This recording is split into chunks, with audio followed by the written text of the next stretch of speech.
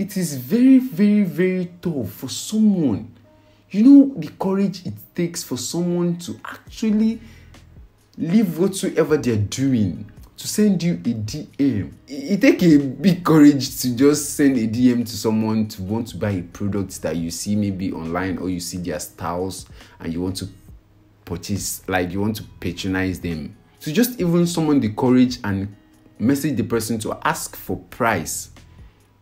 So I think you should value this enough to be the one to respond to them. So hello guys, and welcome back to another video. I believe you guys are having a nice time.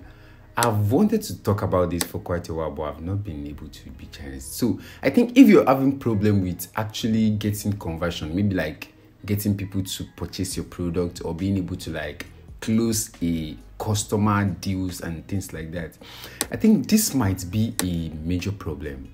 And I don't want to base this conversation on just a mere ground like that. Maybe it is working for some people that I don't know, but it's actually not working for me. So let me put it this way.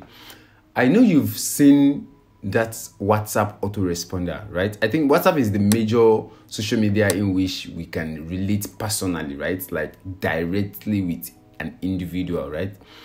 And you would have encountered those people whereby you're going to send them a message and you're going to get an instant response and be like, hello, we are not around right now, we are going to get back to you, sort of, and stuff like that. Maybe this is a problem, but I don't want to accept the fact that it could be a problem to actually making money. So in order to solve your problem and in order to solve my own questioning also, I run two campaigns. The first campaign is to I direct the lead to a WhatsApp messenger whereby I set it to autoresponder. I even try as much as possible. I'm not saying that I'm busy, I will get back to you soon. I crafted a genuine message that looked like a human, right? Like I want them to do this exactly the same way most other people do it, but like in a humanly tone. And the second campaign, I run it directly to another WhatsApp whereby I will be the one to respond to all messages. I will type, I will answer their questions, and I'm going to take my time to put them through whatever they want. That means those leads, right? So what I come to realize is that the first campaign I ran with the WhatsApp with the autoresponder, right? The conversion rate was like flop. It was like flop. So because the thing I come to realize, let me just quickly say that the thing I come to realize is that people actually crave for human interaction. Whether they want to give you money, they want to part with money, or they want to do anything, you can't just bump them with a bot, like a robot just answering the question. It's crazy.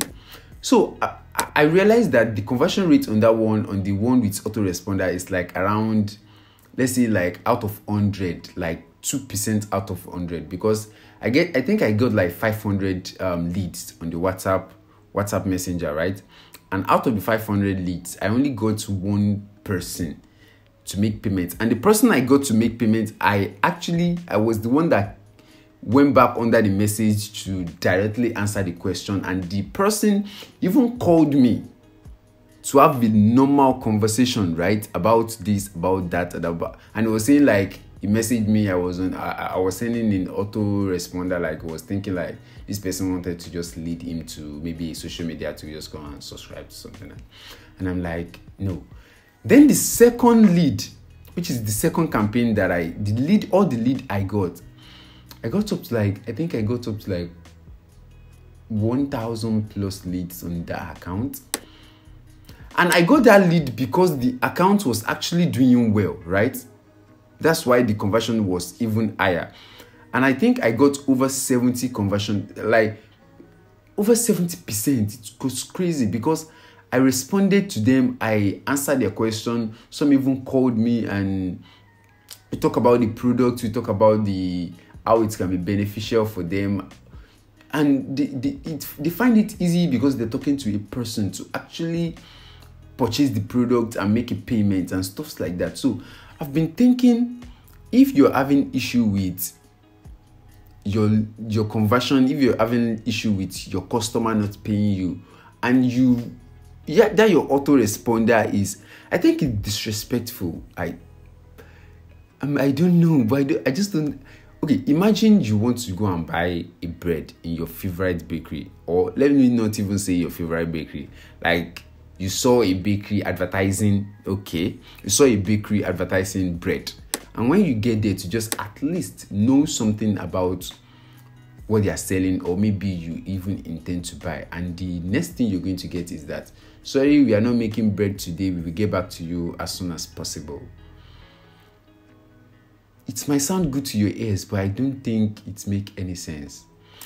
I sent a message to PayPal, $1 billion company, because I was having an issue with my PayPal account. And an human being responded to me. A lady, Sheila, she was like, oh, you're having issue. You cannot link your US account to your PayPal because you are not in Dubai. Because you created your account in Dubai. When you get back to Dubai, you can. And I like, can you just help me? I'm not in Dubai now and stuff like that. She was like, it's only if you get to Dubai or you have a direct IP that is linked to Dubai that can help you to do. So if $1 billion company can actually use an human customer care, and somebody on WhatsApp, you're just going to message them and they'll be like, this is the CEO of, like, are you serious? What is CEO? You just need to talk to people and just at least when they send a message, just answer them like a normal person, respond like a normal person. You can even tell them, like, please, I'm really busy right now. I'm going to get back to you in like 30 minutes or 1 hour time. Is that too difficult? See, you're going to get to a stage in which you might not be able to answer all of the message you're going to get, right? You can. That's why people have PA, personal assistant, or even someone that just handle their social media, so that a human can actually respond to question, because people have a lot of questions, and it is very, very, very tough for someone. You know the courage it takes for someone to actually leave whatsoever they're doing to send you a DM. Do you know what it takes? Like, it's not just. It takes a big courage to just send a DM to someone to want to buy a product that you see maybe online, or you see their styles and you want to purchase, like, you want to patronize them. It's not as easy as it sounds to just even summon the courage and message the person to ask for price. So I think you should value this enough to be the one to respond to them. So I'm not saying that you should not use an autoresponder, right? I'm saying that you should use it only on a rare occasion whereby maybe your phone have an issue, right?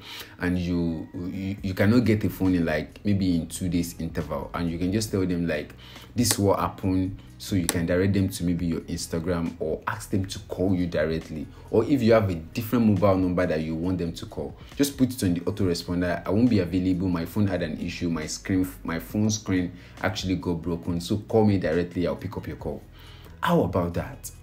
Instead of saying this is the CEO of whatever, or this is this is the chairman of NNPC. All of this doesn't make sense. So I'm just saying, I'm just saying, like, you guys should, if you have ever messaged me, right? If you have ever messaged me, and I've tried to even message people in this industry that are big, and it's just amazing how they answer you. And it's not a bot. They are not saying this is the CEO of Kinecon Clothing. Like, imagine.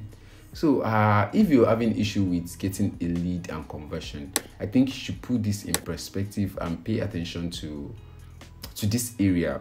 It's very important.